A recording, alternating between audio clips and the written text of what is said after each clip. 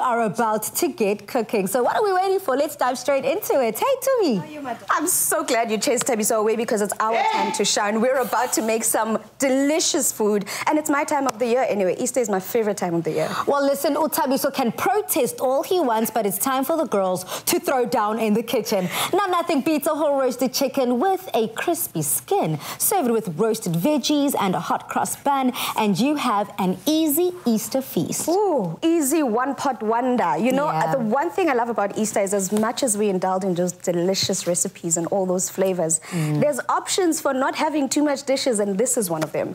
We need to make the stuff that goes with the chicken, and for us, we're going to be using some veggies. So we're going to actually, you can actually start putting them at the very bottom. It'll go for a spoon, my friend. Thank you so much, Choms. So basically, at the end of the day, Mzansi, it is simple. It's whatever roasted veggies you would like to add to your one-pot wonder. But for us here today, we've got some potatoes that are going to go in. We also have carrots, onions. Oh, love this. Some rosemary. A roast is not complete for me without a bit of rosemary. Just a little bit, Jabba. Delicious. A little bit of oil, garlic, salt and pepper. Bob's your uncle. Bob's your uncle. And as you can see, I'm patting it dry, which is something that a lot of people tend to forget when making their roast chicken. Guilty. I do always forget to pat it down. Why do we do that, Gonj? The reason for that is to make sure we take out as much of the moisture that's there, because we want the chicken, especially the skin, we want it to roast up and get nice and, you know, crispy at the top as well. And we also just want it to cook gahle without steaming. Otherwise, it becomes grey instead of it being nice and golden brown. What you can then do is just get a nice sprinkling of coarse salt. I prefer coarse salt because if, let's just say, you're just brining the chicken, then you can add this and then just flake it off at a later stage. So just adding a nice, generous slathering there of our salt before we add the rest of our spices here.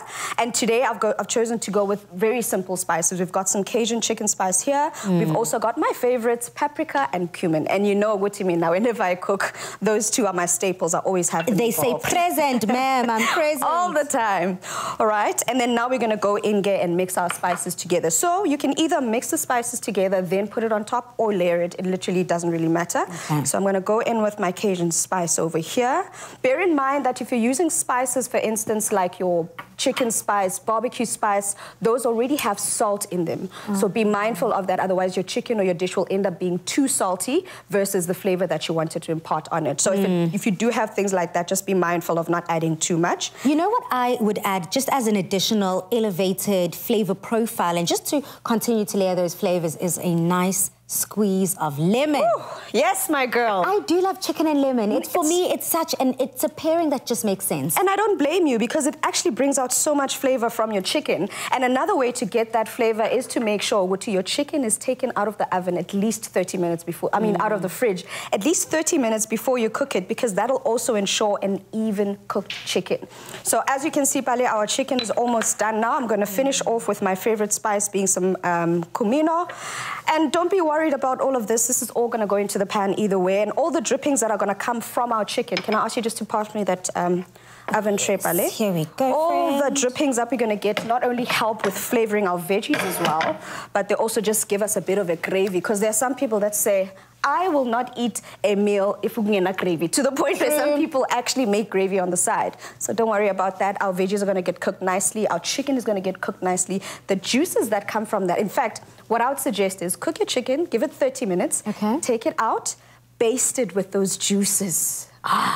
Crank up your heat, grill it, make sure. So you know what I normally do? I start my chicken at 180. In fact, that's what we're going to do now. Let's cover it now. I start my chicken at 180, covered with everything, for at least 30 minutes. All right. I then crank it up thereafter at 195 to 200 degrees. Remember, it all depends on your oven as well. Then I take the foil off and then let it grill. Basically get those beautiful grill marks for it. Because we also want that golden brown color on the chicken. We also do want that little bit of a charred color, as you do see in our veggies here, that brownness coming through as well. Because for me, color equals flavor. And color basically means, exactly that. You took the words right out of my mouth. And Bali, we're just gonna, like I said, first 30 minutes and then another 30 minutes thereafter. There our baby goes in. She's gonna cook nicely. And there you go. And it is important to monitor, like I said, because our ovens aren't the same. Some people have different settings. Just make sure that you monitor it. Don't overcook it. If you see that your chicken is getting brown too quickly, cover it with foil, if you haven't already. If you see that your veggies are still firm and your chicken is almost done, take it out. Most times your chicken and your veggies should cook at the same time. Absolutely. And again, those spices are not going to go to waste because Bali does never throws away food. So save that and make something delicious on the side. Now, please do stay tuned for those adorable bunny flapjacks. I can't wait.